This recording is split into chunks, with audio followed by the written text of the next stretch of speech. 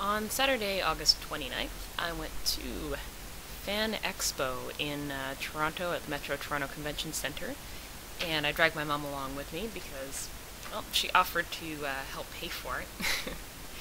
And honestly, it's kind of hard finding people who are free to go to Toronto on weekends who are also just as interested in nerd stuff as me. So I was pleased that my mom came with me.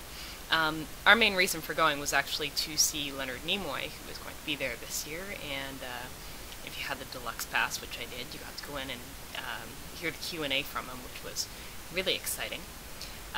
There were a lot of people at FanExpo this year, like thousands of people, most of whom seemed to be anime nerds, I think, and most of them were also teenagers. Surprising number of people under the age of 20. In any case, I had a lot of fun.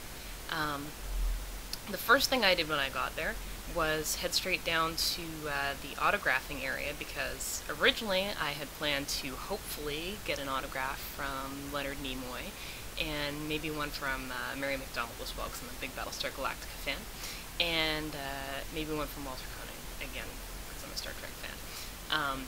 But when I got down there, I found out that both the photo ops, so getting your pictures taken with the celebrities, and the autographs would run you anywhere from about $40 to $60 each, which is a little bit insane and way too much for me. So instead I decided to just stand back and take some free pictures and video when I got the chance.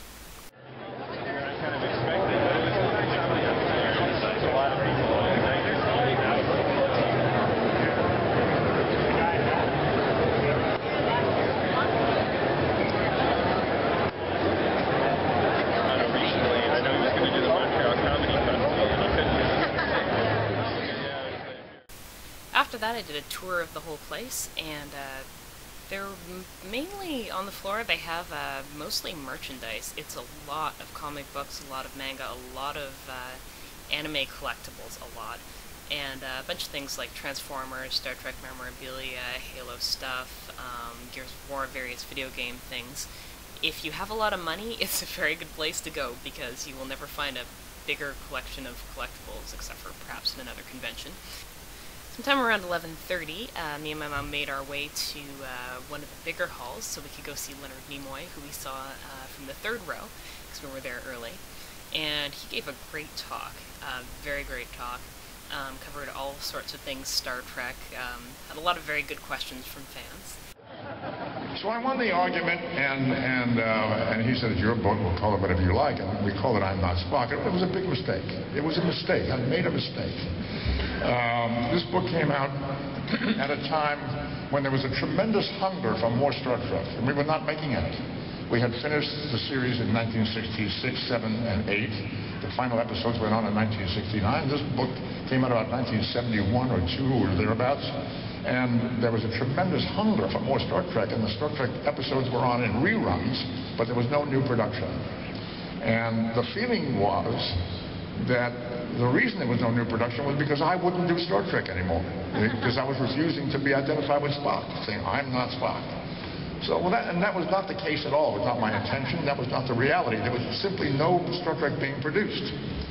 So it was a problem for me. For several years, people were angry and upset, and I would get nasty mail, and who do you think you are? And they're preventing us from having what we want, and what we love, and what we need to have. And we're addicted to Star Trek, and you're preventing us from having more Star Trek. And it was silly, and it was terrible.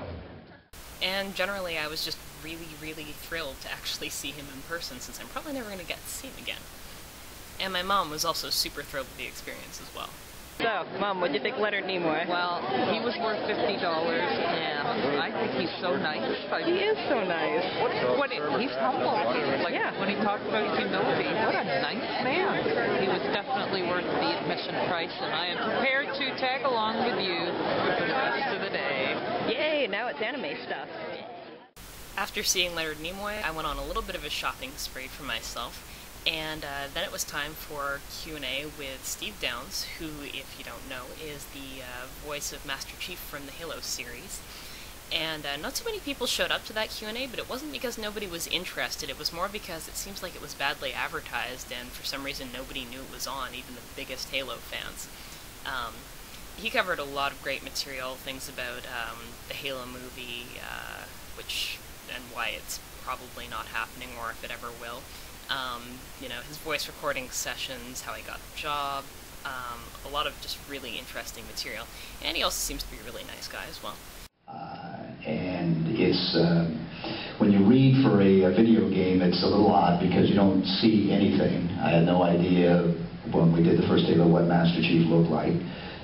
He gave me a brief description of the character and described him as a Clint Eastwood type, sort of a, you know, didn't say much, but carried an awfully big stick. And you know, described the world, the Halo world for me, and then we went from there. And after the Q&A, I went down to the autograph session, and I got myself an autograph from Steve, which was really awesome. Had my picture taken with him as well, so that's something that I'm going to be pleased about. And a little while later, I went on up to the next Q&A, which was a video gaming industry session with Victor Lucas and Scott Jones from Reviews on the Run and Electric Playground, and also Matt Levitan, who works with PlayStation. I believe he's their marketing director, and Jesse Scoble, who has worked in various positions on City of Heroes. And that panel, although I don't have a huge amount of video from, was very interesting. They were talking about all kinds of topics, such as well, interesting things like sex in video games, mature titles, downloadable content and the future of that. They even mentioned OnLive, of course, which is an area of interest to me. New mediums of gaming like, say, the iPhone, just a variety of very interesting things. It actually interested my mom, even, who is not a gamer at all. It really blows my mind how much, you know, freedom there is and how many different ways to enjoy a video game. Well, we never had, a lot of you are too young to remember this, but we never had this kind of variety before. I mean, we're really, I mean, I cannot believe the amount of stuff we get to play on a daily basis, let alone weekly and monthly basis. And generally, I was just really pleased to be able to see Victor Lucas, especially because I've been watching him on TV for years, and he seems to be a very cool guy in person. And a funny thing about the panel is, if you can get those guys off of TV, you get a much more natural and full of swearing kind of discussion, which is a lot of fun anyway. After the gaming session, I went to a sneak preview of the Heroes Season 3 DVD special features, and they also give a preview of the new season coming up. And that was with James Kyson Lee, who, if you don't know, plays Ando on the TV series. And that was a lot of fun, and James Kyson Lee also did a bit more of a Q&A, even though his Q&A, I believe, was on the Friday. And he's a really nice guy, and he answered all sorts of questions about what it's like filming, things about him getting into acting, how he got the part, things about some of the other cast members. Very interesting discussion as well. I've been on a harness many times. Anytime you have a scene with Sylar and he does the telekinetic stuff, you have to be pinned up against the wall, and that's usually with a wire. And because we have a lot of wardrobe, the only way that's done is to have something on your chest inside all your clothes, and they have to do it in a way that you can't see it.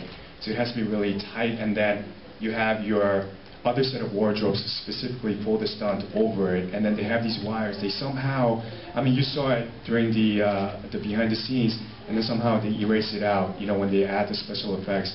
So I remember that season 1, remember when I went to fight Sylar, like only with a sword and I didn't have any powers, and so there was a thing where I had to be thrust into like this fiberglass thing, and like I had to do it on my own for several times, and I remember being just hung on wires for like hours, and after a while I was like, wow, you know, so you kind of get an appreciation for like what the stunts guys have to go through sometimes. And at the end of the day, to wrap up, because FanExpo only went until, I believe it was 7 o'clock, which I thought was kind of an early shutdown time, they had the masquerade, which I had been told was actually a very good part of FanExpo, but having not been other years, I really can't say.